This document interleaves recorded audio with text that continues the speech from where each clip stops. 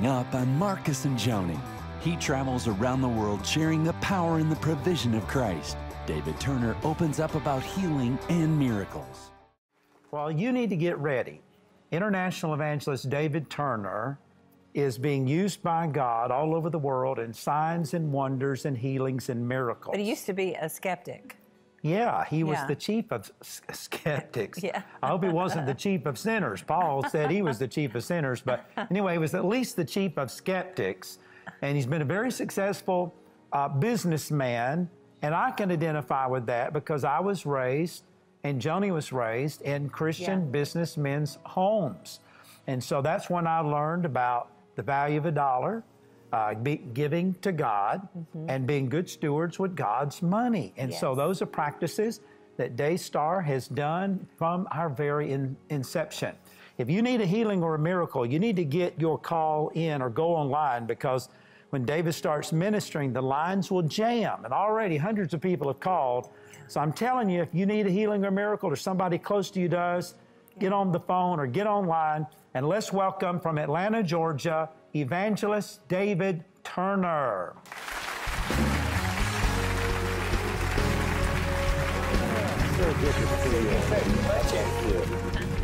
Okay, well, Ministry Today is one of the leading magazines in the Christian world, and recently David Turner was on the cover, and it says, just as we were talking about, Chief of Skeptics. David, were you the chief of skeptics? Why did they have that on that cover? I guess after meeting and talking with me, they thought I was. But I really was, actually. I was born in a Jewish family. Unfortunately, my father left when I was 1, and I had a stepfather who was a pastor. Unfortunately, he was an alcoholic who drank a 6-pack on Saturdays and beat us on Sundays. So I didn't want to know about Jesus or the Christian church. And then even in my 20s, by the grace of God, when I walked back through the doors, I got saved, I tithed, I went every Sunday, I helped with the kids. But it was limited what I could receive or believe. But it was amazing when I was 36 in 2004, about 14, 15 years ago almost now, I saw the miracles of Jesus. A pastor prayed for me, and he said, "What do you know about healing?" I said, "I know it happened in the Bible." He said, no, it happens today." I said, "No disrespect, Pastor, I'll believe it when I see it." He said, "You won't see it, you'll do it." Oh, there's that skeptic coming out. There it was. And, you know, but I had 2 prayers. As much as I was skeptical because I saw so much phoniness and hypocrisy, there are 2 prayers in my life where, Jesus, I want all you have for me, and I want to know you better. And I prayed. I was like, Jesus, I'm not a Pharisee. I'm not saying I know better. I'm saying, this is what I've seen. You know my heart. Please show me the truth. And with that honest heart, he showed me miracles in my body. Then I started praying for people. First, there was a professional football player, Andre Wadsworth, for the Cardinals. God showed me him. I had never known him. I wound up praying for him. He had 2 miracles in his knees. He got instantly healed. Wow. God showed me that he'd play again in the NFL. He said, "Dude, I just want to chase my kids around the living room." He had had 11 surgeries. They couldn't help him. I prayed. He had 2 instant miracles, wound up playing for the New York Jets. And after that, it seemed like the miracles of God just started. Let me say this right quick. It's okay to be a skeptic. Yeah. But you need to be an honest skeptic or an open skeptic. God, I don't know if you exist. I don't know if you're real. I don't know if you perform miracles today. But if you are who you say you are, then reveal yourself to me. So it's okay to be a skeptic, but you got to have an open mind and an open heart. Is that right, David? What you just said, that is the heart that God is more than willing to answer. Yeah. You know, when Jesus was persecuted and he wouldn't answer them, it wasn't because he wouldn't answer their questions, because they had already made their mind up as to the answer. So when we have an honest question, God always wants to answer us. It's only when we've determined who he is and what he'll do that he's like, okay, you know better, go with that. So let's talk about that first miracle that happened with you. So this pastor, I would imagine, did he leave a fairly good impression on you initially? Or were you skeptical on him as well? No, when he prayed for me, this is really funny. When he had me hold my hands up in the air, I felt this power of God go right through me. I said, I think this guy tricked me. He had me hold my hands up so long that I went numb, and that's why this happened. So I go home that night, and I go, I know how to prove him a phony. I'll hold my hands up, it'll happen again. And when I'm holding my hands up for like 20 minutes, all of a sudden I felt like something was missing, my keys or my wallet, like you have that feeling ever? And all of a sudden I realized, my past, it's gone. It was Wow. instantly healed. Stories that I told, half of them I couldn't remember, and the other half of them, it was like I had the information without the emotion. So what about your knee? Because I know specifically you were having problems with your knee. Well, not yet. I hadn't. What happened is within a couple days, I had a disc in my back that had a problem, and I couldn't feel this arm. I woke up, it was a complaint, it wasn't a prayer. Jesus, you could heal this if you wanted to. Instantly, it was healed. I'm banging my arm on the granite countertop. My wife's going, Wow. Jesus healed you. And I'm like, stop that simple faith. So then days later, after I was thinking about this football player that I shared, and I said to my wife, I think God wants me to pray for this guy.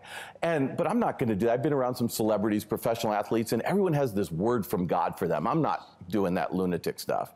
So that Saturday, I'm running in my gym. I fall down, I tear all the ligaments in my knee. Ouch. I knew that I was going for surgery on Monday morning because 10 years earlier I had torn the other one and I had reconstructive surgery. It was so bad I'm carried to my room. That night I finally fall asleep. My wife rubs my leg for 2 hours.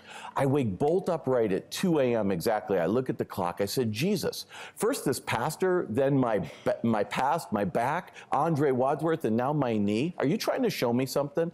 I said, Jesus, couple things here. One, I've been around you long enough. I'm not bargaining with you. But if you heal this knee, I'll get surgery. It's not cancer. I'm not going to die. But if you heal this knee, I will know that I know that I know that you healed today. And one more thing, I'll go find this guy, Andre Wadsworth, and pray for him. I'll know you were speaking to me. I put my hand on my knee. In the name of Jesus, power of the Holy Spirit, heal my knee.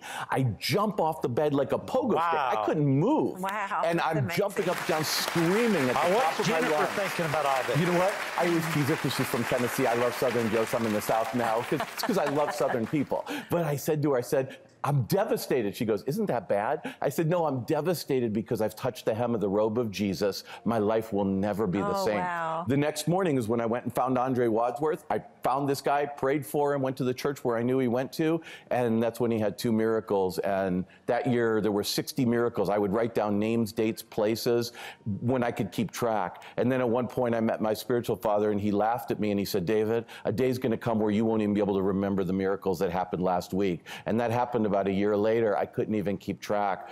I would just touch people, headaches would be healed, digestive tracts, 4th-stage cancer, people get out of wheelchairs, Amazing. everything. What I love about David is he has that simple faith. He doesn't try to figure God out. He just hears what God says and then he obeys. That's what I've tried to do all of my life. You need prayer. There's an anointing is growing in the studio. The presence of God, the power of the Holy Spirit is here in abundance, and that means more than enough, more than even what you need. So call the number or go online. We've got a video of someone that David prayed for, a lady in a wheelchair. Let's watch this together and make that call in the name of the Lord. Amen. We're going to pray for it, and then as you feel led, I'm going to let you, we'll see what you feel in a few moments. You can try to walk on it. Amen? Amen. Nothing he can't do. Amen. If he can do that, he can do this. There's no difference. Lord Jesus Christ, right now, in this dear mother, in the name of Jesus, for your glory, God, I heal the ankle. I heal the foot. God, the screws even turned back into bone. In the name of Jesus, King of kings and Lord of lords, all the swelling be gone. By faith, Lord Jesus Christ. God, by faith. God, by faith. Just very little weight. Just see how it feels. Just see how it feels. By faith. Does it hurt? She's not feeling the pain. Hallelujah. Hallelujah. Thank you, Jesus. Thank you, Jesus. Thank you, Jesus.